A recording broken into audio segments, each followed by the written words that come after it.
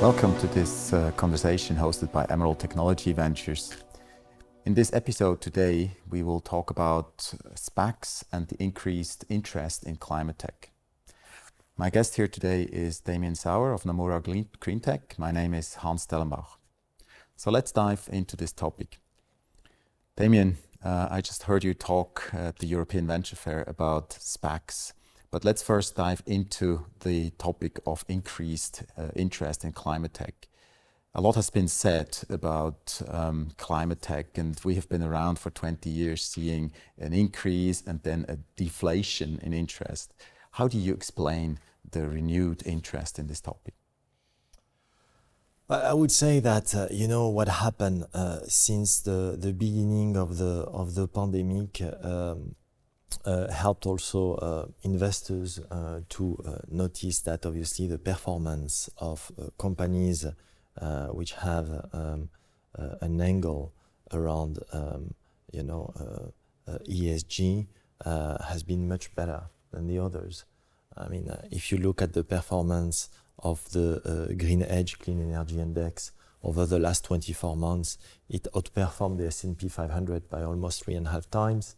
If you look at the amount of money that has been raised through ESG SPACs, we are talking about more than $230 billion.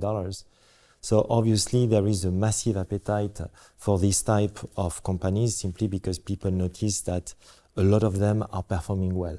Obviously, I'm sure that we're going to talk about that. There was some exuberance in the market. There is a need now to really make sure that the right companies go public. But this is clearly an area where you see a lot of appetite. And here we are talking about public transactions. But on the private side, it's exactly the same thing. We see a lot of big groups, big industrial groups, big energy groups being quite active on the M&A side in order to muscle their alternative energy divisions. We see a lot of nice private placement transactions getting done. So the money is there.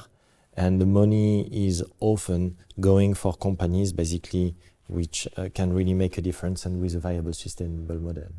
Okay, in our sector, we see, I think 2021, more investment than all of 2020. And I'm wondering whether this increased amount of capital helps increase the valuations or inflates the valuations, or if it actually helps to innovate faster as well. What's your view there? I think that,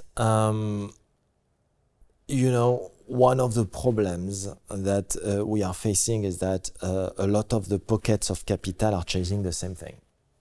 The same segments, the same profiles of companies. So when you manage to go in the market with companies with large addressable markets, commercial traction, technologies which are largely de-risked. And when these companies have very good management and touch basically the ESG topic, most of the time you have very competitive process. And therefore, basically, it's really driving the valuation up. Whether you go for a private deal or whether you go for a SPAC deal, even though once again, it's important to make sure that the companies are well prepared for such type of transactions before going public. When the problem comes is when in fact you don't match these criteria. Because when you don't match these criteria, it's still more difficult basically to find the money, except for some sectors where we see big appetite around basically the potential disruptive technologies. So kind of a herd mentality. Exactly. Does that then mean the other way around, that there would be, in your view, under-invested sectors or under-detected sectors as well? I mean, by definition, yes. And it's our job to identify them. And because I think that where we can really make a difference is by foreseeing the future, by really anticipating where the big things are coming from and building a relationship with these companies quite early. Mm-hmm. What we see as well is that there are certain regions or countries where we see inflated valuations. I'm talking about regions such as Israel or maybe California. And we also see other countries, maybe in the Nordics, where this is less the case, maybe even Switzerland to some extent, actually. Yeah. I think that, you know, it's interesting what you're saying, Hans, because it comes a lot to the point which is, as a manager, as a management team, how can you make sure that you put your company on the radar of the investors? Mm-hmm.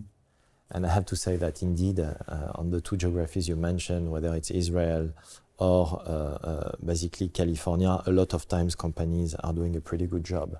Mm-hmm. So I think that here we are talking about a cultural point. That being said, if I look at the Nordics, for example, it might be more difficult for companies to be known, even though I have in fact a counter example. We just did a deal for a company called Cognite, which is based in Norway, a fantastic company incubated by Aker. And we raised money for them from investors in the US, and now it's a company which is very well known. So you can still find businesses even in these areas which are basically marketing them properly, and when you don't, it's important to have a strong local market. And in for example, in the Nordics, you have some strong regional IPO markets which defends pretty good valuations. Okay.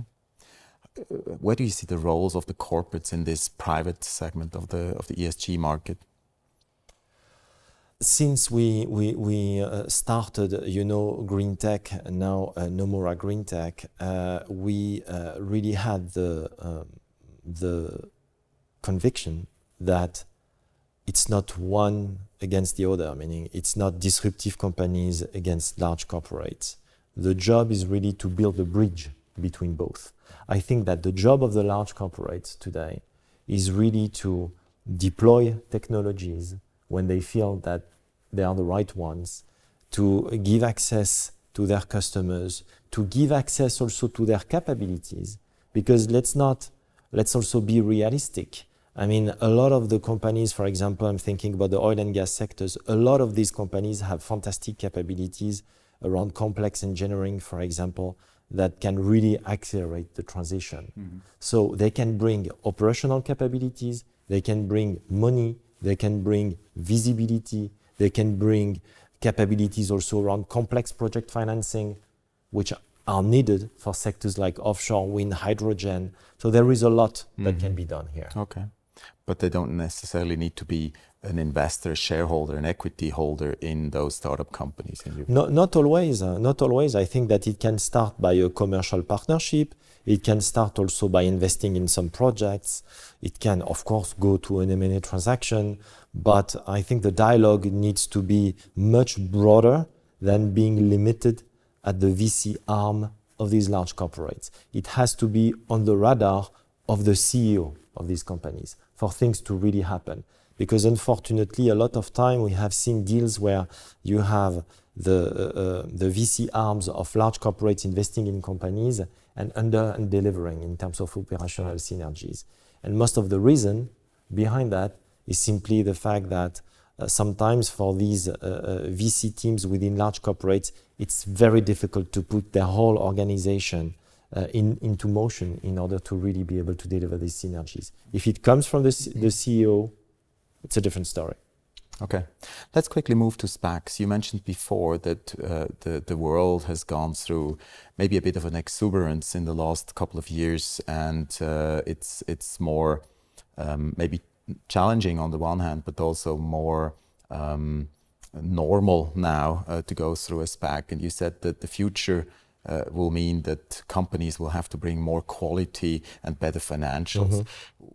What do you mean with that in terms of quality? How would you describe a good quality SPAC candidate? I think that's a SPAC candidate which can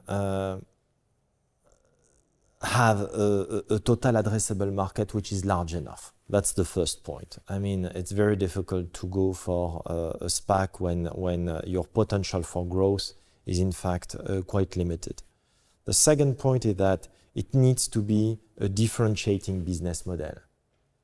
It seems obvious, but we have seen in the past some companies going for a SPAC And then, you know, when you try to really explain the difference between what this company was doing and its competitor, it was a bit difficult basically to convey the message. So clearly a differentiating business model. The third point is that you need basically to have a technology which is very largely proven. I mean, doing a SPAC merger is not about basically doing a VC investment. So that is a point that needs to be behind you. You might need to have more investments to go into your technology, but the risk around the technology needs to be totally controlled.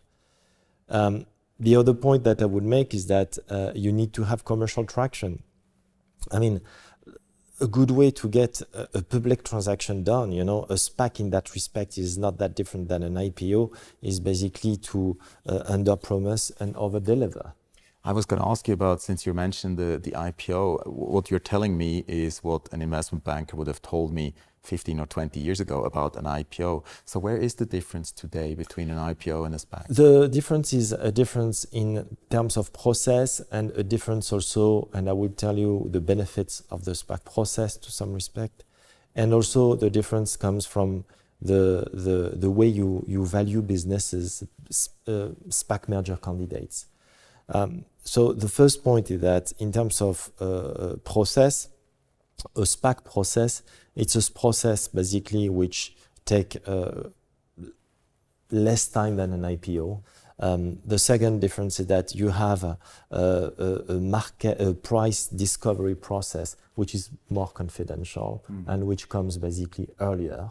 And so that's obviously something which gives more comfort to a lot of SPAC candidates. And the third point is that this is tailored for companies where you're comfortable with the business model today, you're comfortable with basically the business plan of the company, and therefore you can value the business really on forward-looking metrics, on 2024, 2025 revenue multiples. It's a bit more difficult to get that done in a traditional IPO process. Thanks very much, Damien. Let me just ask you one final question. If you were to give a recommendation to an investor, what is going to be hot in the next 10 years, say 2030, what would you recommend? Be it a business model or a sector? That's a very good question. I would say that the first thing to look at is really industrial efficiency and the way basically machine learning and artificial intelligence is transforming the whole sector, the whole industrial sector. That's point number one.